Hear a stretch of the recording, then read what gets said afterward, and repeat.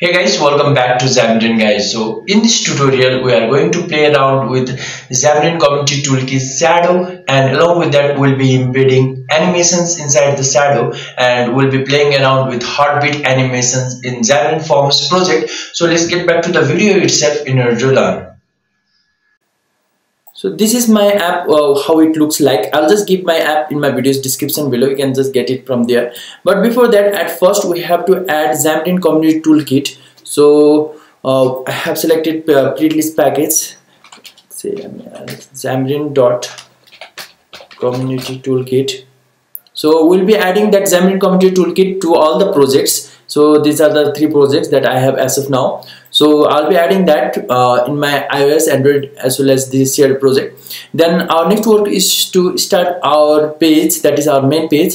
And this is a very basic UI. You can just play around with your own UI and change some values to use as of your own. So you can see over here we have a grid view which has a frame, a path, and as well as a button. So what I have done actually over here is this is a frame, this is a path, that is a heart shape path, and I have already given you the instruction about how to use shapes in Xamarin Forms project. I'll just give that video in my description below too, so that you can just know how to build a path in your Xamarin Forms project. So this is a path using shapes.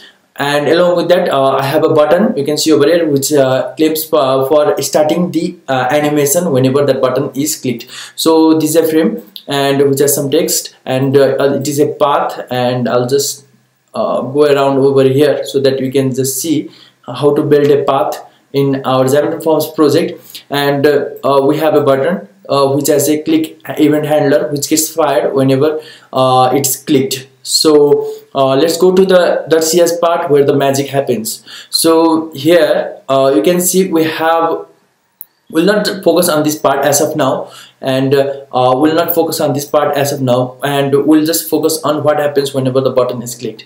At first, whenever the button is clicked, then we are going to disable that button, that is enabled equals false, so that the user is not allowed to again hit that button back again to start the animation. So whenever that button is hit, then the program goes from line number 25 to 26, where we are going to start a timer every 3 seconds, and Task.Factory will start a new task for that animation. So what happens after that? So let me just close that.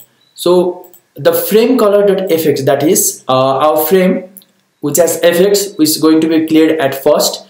Then we are going to fade using this two line of code, that is a fading animation that gets started whenever that button is clicked. You can see over here there is a fading animation, and this is achieved by this 2 line of code, that is 1 to 0, that is of our opacity, and we are going to change the opacity values. And you can see over here a beautiful fading animations is seen. And then you can see over here we have a heart that scales to its value, that is like from 0 to times 1.3, that is 1.3 it goes, and then again comes back to its normal state, and heart scale is defined over here. So the heart scale is going to be multiplied to 1.3, and you can just play with those values and increase the speed too. So and you can just see over here we have a heartbeat animations, and which get scaled to its normal position over here, and it goes to up to this state, and then again comes back to this state. Then